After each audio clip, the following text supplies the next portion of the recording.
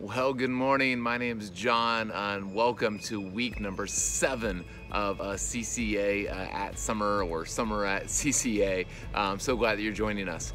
So about a year ago, I started to work with a running coach. I'd been running for the last little bit, and through some friends, I got introduced to a local coach who would each week would send me a plan of what I could run, and we could gather at the track, and he would actually tell us what to do. And I think about this a lot, and at some point the metaphor will definitely break down, but I think there's so many parallels to a running coach and our relationship with God, because I have a goal of what I'm trying to do with my running. I'm trying to get faster, I want to get stronger, I want to stay healthier, and I could very much try to do that on my own, and there's times in my life where I've done that. But if I take the time and build in different rhythms in my life where I not only get advice from a coach, but where I actually listen and take the advice and actually apply it to my life, then that's where I start to see a real difference. And that's what we're trying to do this summer. Is we're trying to build some rhythms into our life where we can take time to not only just learn new things, but we can actually apply them to our life. We want to become a group of people who better love Jesus, love each other, and love the world. And in particularly this summer, we want to get better at prayer, at connection, and fun. And we do that when we ingrain ourselves into these rhythms and these habits, when we take the time to listen to what God is telling us, what our coach is telling us. So if you are watching the video this morning, then you're already on that journey. You are listening to something that I think that God wants to tell you today. But this video, just watching, is just the start. Just like when I get my plan of here's what I'm supposed to do from my coach each week, that's helpful, but it's when I actually go out and do it. So in our next step email, on the link on the bottom of the YouTube, you'll find some questions that we really want you to take some time to think through. And you can do that in lots of different ways. You can do that with someone in your family, you can do that with a friend. We talk about one-on-one relationships if you're in one of those. And a lot of you this summer are in these watch parties, and so that's a great place to spend some time discussing how does what you learned today affected you? What did you think? What did you like? What did you not like? And then there's some practices to actually take some time to listen and to pray and to actually live this out this week. And so I encourage you to do that. Another rhythm that we talk about a lot about just how we're trying to live this way is that we want to become generous people, which I think all of us want to be generous, but sometimes we lean more than we want to towards selfishness. So we have to be intentional about being generous people. So we want to be generous, especially in 3 different ways. We want to give to causes that really matter. And so I hope you find something that's making a big difference in the world and give to that in a generous way. We hope that you give towards hospitality, just friends, family, neighbors. Find ways that you can just really spread joy and hospitality using your resources. And to support what we're doing here at Christ Church Albany, building staff, bounce houses, speakers, all that stuff is paid for by donations through folks like you. So we really appreciate that, and you can give at the link there. But as we get started today, I wanted to spend a little bit of time praying, because I get it. There's all these things that we are learning and things that we want to do, maybe we feel like we ought to do, and we want them not just to become like, just oughts. We want them to be things that we just desire, things that just are just true of who we are, that they just become natural for us. And so let me take some time to pray as we learn today about the part of prayer where we just really listen to what God is telling us to do, and then to obey what God is telling us to do. So let me spend some time praying that we can really dive into that. Jesus, thank you that you speak to us, that you give us regiments, that you give us exercises, that you give us plans of how we can take next steps in these relationships with you. And we want a relationship with you, relationships with other people. We want deep friendships and to make an impact in the world. With whatever you're telling us today, help us to make better ways in our life to listen to what you're telling us to do, and then to actually live it out. In His name we pray, amen. We We love you guys. Have a great week and enjoy this week on prayer.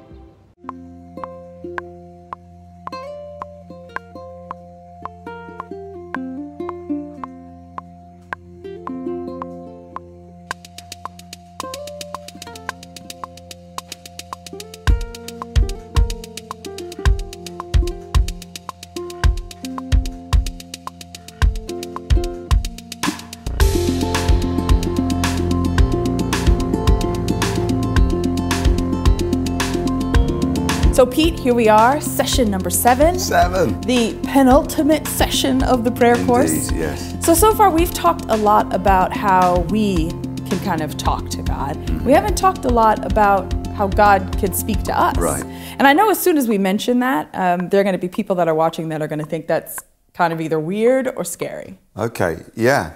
Well, the Bible says that we are actually designed as human beings to walk and talk with God. So this is the most natural thing in the world, to speak to him and to hear him speak to us. So it's normal to hear God's voice. It's abnormal and probably a little bit dangerous to be spiritually deaf.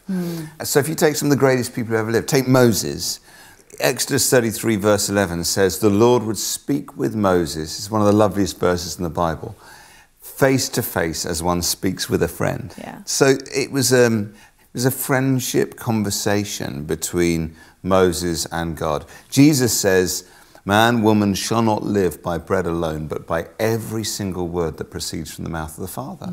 So that's why this line of the Lord's Prayer, asking for daily bread, is about listening to God as well as asking for physical food. If we're not listening to what God's saying to us, we'll kind of starve spiritually. Right. John 10:27. So I'm rolling out the Bible verses here, but Jesus says, my sheep listen to my voice. I know them and they follow me. So one of the marks of real Christians is that we recognize Jesus' voice. So maybe it's a little bit like, we've got this lovely old-fashioned phone here. And if you called me, actually, you're not going to use this. Let me get my cell phone out. If you called me on my phone, when we first met, I didn't have your number in my phone, and I would be like, who is this? And you'd have to say, hi, it's Poppy, and all that. Whereas now I've got your number in my phone, it comes up, it says Poppy. And so as you build relationship with God, you get to recognize his, you know it's him calling, right? You get to know his voice, just like those sheep recognizing the shepherd's voice. Aren't there just some people, though, that are better at hearing God's voice than others? Like, I've been a Christian for a lot of years, but there are still times when I find myself even struggling to figure out if I'm hearing the voice of God. I think that's true. I think there are just definitely some people who are just amazing at hearing the voice of God. And the truth is that God speaks to us all differently. He's made us all different, so we tend to hear him differently. Some it's really mystical, dreams and visions and angels and all of that. Some, like God leads us and speaks to us just really practical ways. And it's okay to hear God the way that he's made you. Don't compare yourself too much to other people. Does that make sense? Yeah, that's really good. I see this. We've, as you know, we've got 2 kids, and it's amazing how different they are, actually. And they definitely hear God differently. I remember one of the biggest decisions we had to make as a family when they were growing up was we knew it was time to move. We'd been living in America for a while, but we weren't sure where. So we'd drawn up this short list of options. And I talked to a guy who's like a spiritual director to me. And I said to him, any advice? He said, it's really important you pray as a whole family about this decision, that it's not just you and Sammy off like hearing God and then you just tell the kids, because they need to be part of the process. But it felt weird because our boys were about 7 and 5 or something like that at that time. So they were quite little to be like praying into this big decision. Anyway, every night at bedtime we prayed about it. And then one day Sammy was walking the kids home from their like primary, elementary school, and Hudson suddenly goes, Mum, I'm hearing a voice in my head. And she, being the great spiritual giant that she is, didn't think it was God or anything like that. She's like, don't listen to it. Like you're cracking up. And then he said, but it's a nice voice. She said, those are the worst kinds. He said, I think it might be God. And then she went, oh, yeah, this is in the Bible. Yeah. So he said, well, what's the voice saying? And he said, the voice is saying we're supposed to move to Guildford, which is where we now live. And it was actually near the bottom of our list at that time. So I phoned my spiritual director and I said, what do you do with a 7-year-old hearing the audible voice of God? Right. And he said, well, you're nuts if you don't take that seriously, but you're nuts if you relocate your whole life on the basis of a 7-year-old hearing a voice. So I said, thanks for nothing, and put the phone down. So then we went out for like a Chinese meal, I think it was, with the whole family. And we turned to Danny. Remember, he's 5. He's like on one of those booster seats. And back then his hair was white and like electrostatically charged. And we said, now Danny, you know, Hudson feels like he's heard from God that we're supposed to move to Guildford. What are you sensing? And he looked around and realized, like, for once in my life, the whole family is hanging on my words. And he took his time. And he kind of put his little podgy hands together. And eventually we had to remind him he was meant to be speaking. And he said, I sense that God is saying, if we move to Guildford, can we have a dog, please? So that's how Noodle came into our life. That's one of the reasons we now live in Guildford. And so, you know, Huddy's hearing God more mystically, audible voice. Danny, it's more, but it's very practical. Yes. I'd like a dog and I'm going to pretend it's God. And I think some of us, it's like we hear God we're on Wi-Fi. It's like you're just picking up God's broadcasts all the time. Some it's a bit more like a cell phone. It's like he's got your number and he calls regularly. And some of us, if we're honest, we go through seasons, it's a bit like snail mail. You know, you get the occasional thing through the door when it's really urgent, but you might not hear from God as often as you like. Yeah. And I do think it's different for different people. And one of my favourite Bible stories talks specifically about this and how to hear God and how it's different for different people. And this is, I'd like us to read the story, if that's right. Okay. This is 1 Samuel chapter 3. And we're going to read a fair bit, but it's such a great story, I don't think anyone will mind. Starting to read at verse 1. It's the story of Samuel. The boy Samuel ministered before the Lord under Eli. And in those days, the word of the Lord was rare. Remember that. There were not many visions. One night, Eli, whose eyes were becoming so weak that he could barely see, was lying down in his usual place, and the lamp of God had not yet gone out. And Samuel was lying down in the temple of the Lord where the ark of God was. Pretty cool. He slept by the ark of the covenant. Right. Indiana Jones, eat your heart out. And then the Lord called to Samuel, and Samuel answered, "Here I am." And he ran to Eli, said, "Here I am, you called me." And Eli said, "No, didn't call you. Go back, lie down." So he went and lay down. Again the Lord called, "Samuel." And Samuel got up and went to Eli and said, "Here I am, you called me." "And my son," Eli said, "I did not call." And I don't think this is my son, I think it's, "My son, I did not call you." Go back and lie down. Now Samuel didn't yet know the Lord. The word of the Lord had not yet been revealed to him. And the Lord called Samuel a third time. And Samuel got up, he went to Eli again, and he said, "Here I am, you called me." And then Eli realized, the Lord was calling the boy. So Eli told Samuel, "Go and lie down, and if he calls you again, say, 'Speak, Lord, for your servant is listening.'" So Samuel went and lay down in his place, and then the Lord came and stood there, calling as at the other time, "Samuel, Samuel." And Samuel said, "Speak, for your servant is listening." It's a great story, isn't it? So good. I love it. There's so much in there. But one of the things I find so encouraging is that God kept speaking. Yeah. Samuel got it wrong, but God didn't give up, you know, and I don't know, that just encourages me because I often get it wrong. But also, notice the fact that God sounded like the old man in the next room. If God sounded all weird and boomy voiced, then Samuel would have known it was God, but it sounded like another human being. Yeah. And often I think that's the way God comes to us and speaks to us in normal ways, not weird ways. Didn't someone say that God comes to us disguised as our life? Right. I always think it's weird how weird we get about God when, if you think about it, by definition, if he created everything, then he defines normality, right? And he made the stuff we consider normal. And so why would we relegate God to religious stuff or weird stuff when by definition he is the definition of normality? And so I think if we've got ears to hear, we can hear God speaking through the lyrics of a song on the radio or maybe even through someone who doesn't even know him. I just find it so encouraging in this story that Samuel gets it wrong and keeps getting it wrong. Eli keeps getting it wrong, but God doesn't give up. Yeah. Hearing God isn't always easy. Right. And actually, when we start trying to hear him just in normality, then it can get confusing. He keeps calling, he keeps speaking, and eventually Samuel gets it right. And man, I know that I often mishear God or I ignore God.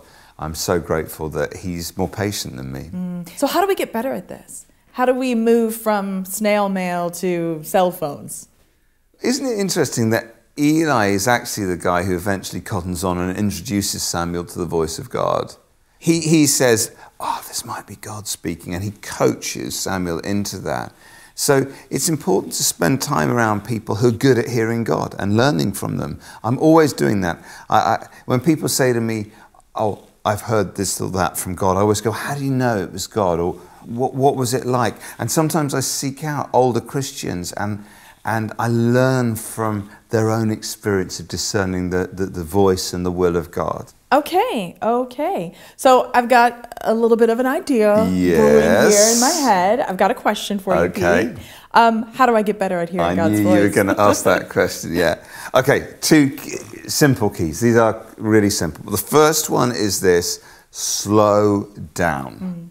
God's not in a hurry. And the Bible says, as we've thought about this before, be still and know that I am God. So it's important we build time for quiet and reflection, retreat, contemplation into our daily lives, our weekly rhythms, even our annual rhythms, because those are times when the lake can become still and we can hear God's still small voice a bit better. So you're talking about some sort of like daily quiet time. Yeah, definitely. A time each day to be still, to read the Bible, to pray, to listen for the whisper of the Holy Spirit. And I find that when I do that, it's not just that often God does speak to me as I read my Bible or as I'm just still and try to listen, but it primes me to be more attentive to the whispers of the Holy Spirit through the rest of the day. Yeah. So that's the first thing, just try and slow down. One journalist said, atheism is the religion of the busy, you know? But then the second thing is this: as well as slowing down, soften up. And what I mean by that is it's so easy. In my own life, I know it's easy for my heart to get pretty hard. I get full of myself, overconfident, overbusy, sin creeps in, all kinds of stuff. And it just makes me kind of resistant, actually, to tuning in to Radio Jesus, you know. Jesus says, do you have ears to hear what I'm saying? Again and again, like in the Gospels, which means it was possible to have Jesus Christ himself walk into your town and you missed it because you didn't have ears to hear. You were too busy like ordering fish or, I don't know, whatever. And you missed Jesus. So sometimes I think God is speaking, but we kind of miss it because our hearts actually have got a little bit hard. So we've kind of said so far that everybody can really get better at recognizing God's voice, and that we need to slow down. Yeah. We need to soften up. But some people have done like crazy, terrible things and said that God was speaking to them. How do we discern whether or not it's God's voice that we're hearing or not? Great question. I apply what I call the ABC principle. A is advice. Get advice from a wise, sane Christian. B is the Bible. Is this word that I think I'm hearing in line with what the Bible says about the character of Jesus and the purpose of God? And then the C is common sense. I honestly think the number one gift that God wants to give to most Christians is common sense. Just sometimes we do such crazy things. Yeah. I've got some great friends, Dave and Molly. They have an amazing marriage, lovely kids. And Dave once told me, he and Molly got together. They were childhood sweethearts. You know, they got together at school, and they just always got on well, loved each other, attracted to each other. you know, they both love the Lord. And so eventually Dave proposed to Molly, and she said yes, they're engaged. And then some super spiritual Christian said, oh, but have you had a word from God that you're supposed to marry? And Dave went into this whole soul searching, oh no, I haven't had like some big revelation. I just really like her. We get on really well. Everyone who knows us thinks we're great together. Yeah. So, and he needed someone to sit down and go, Dave, it's okay. Like, God's led you through just the common sense of you guys have a great relationship. So tell us, how does that play out in your life? How do you hear God speak to you? Honestly, the most frequent way that God speaks to me is through the Bible, because it is God's utterly reliable word to us. The Apostle Paul tells Timothy, all scripture is God-breathed and is useful for teaching, rebuking, correcting, and training in righteousness. But we have to learn to listen to the Bible for revelation, not just for education. We can use the Bible as a conversation starter. One of the best tools for doing this is the Lectio Divina, which literally just means the holy reading. You familiar with that? Yes. So this approach to prayerful meditation on the Bible was first popularized by a Carthusian monk in the 12th century using 4 Latin words. But I'm just not that clever. I'm not very good at Latin, so I do it really, really simply. This is how I do it in my own life. I try and read the Bible. That's familiarization. Then, having read the text, I explore it. That's imagination. So familiarization, imagination. Then I pray the text. Okay. So that's where I take it and I turn it into conversation. And finally, I try and enjoy it. That's where it's a celebration of wherever I go with that conversation. Does that make sense? It does. Now, I know there's more resources about this in the tool shed that's on the Prayer Course website. Right. But I think it'd be kind of cool if we just did this right now. Yeah, let's do it. Okay, so why don't we let's take the Bible verse we're actually looking at today, which is, give us each day our daily bread, which comes in Luke chapter 11. Okay, so what I'm going to do, I'm going to read it. It might seem a little strange, but I'm going to read it 2 or 3 times. Okay. And remember, we're not reading for information. We're reading, for familiarization, first of all. So I want you to think what word jumps out at you. So here we go. Give us each day our daily bread. Give us each day our daily bread. Give us each day our daily bread. Okay, I guess the word that's really jumping out to me is daily. Oh, okay. I think I'm feeling a little challenged about, what we were talking about earlier about the idea of a daily quiet time and the idea that maybe God has something fresh for me every day. Okay, that's amazing. Okay, so maybe this is the Lord speaking to you about something fresh every day. So let's now move from familiarization to exploration and imagination. Let's think about daily bread, okay?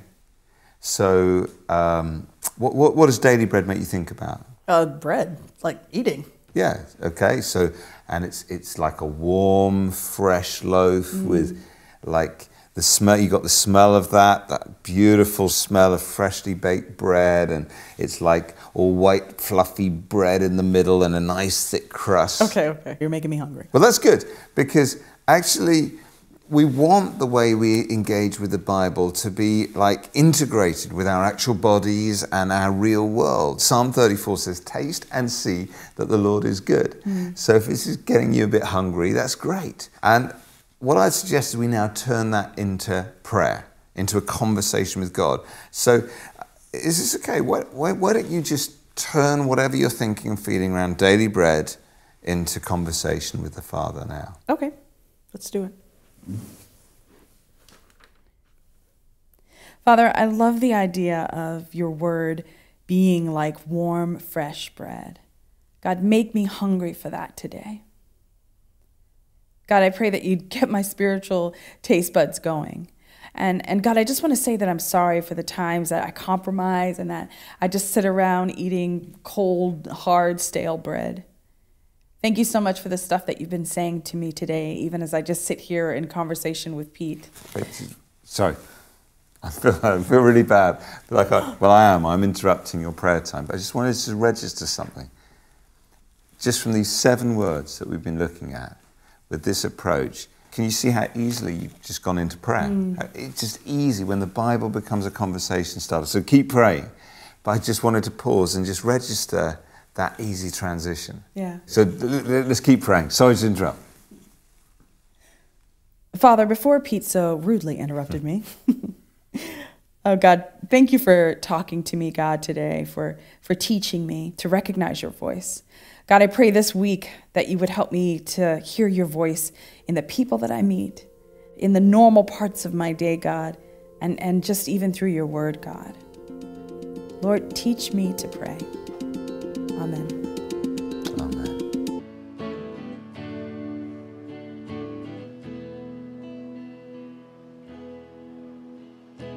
Wonderful, merciful Savior, precious Redeemer and friend.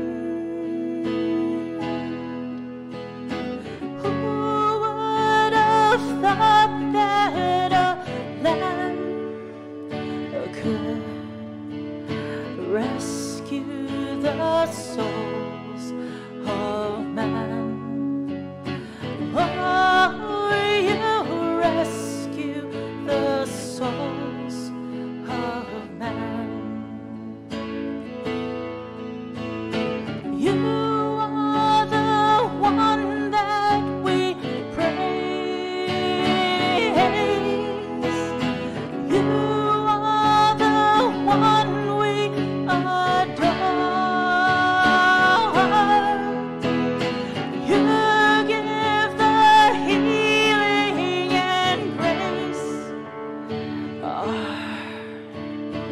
hearts always hungered for.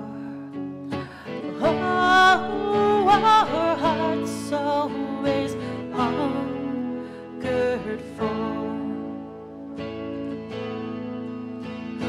Counselor, Comforter, Keeper, Spirit we long to embrace. You offer hope when our hearts have hopelessly lost the way. Oh, we've hopelessly lost the way. You are the one that we praise. You are the one we adore. You give the healing and grace. Our hearts always hungered for. Oh, our hearts always hungered for. Almighty, infinite Father, faithful in loving your own. Here in our weakness you find us, falling before your throne. Oh, we're falling before your throne. You are the one that we praise. You are the one we adore.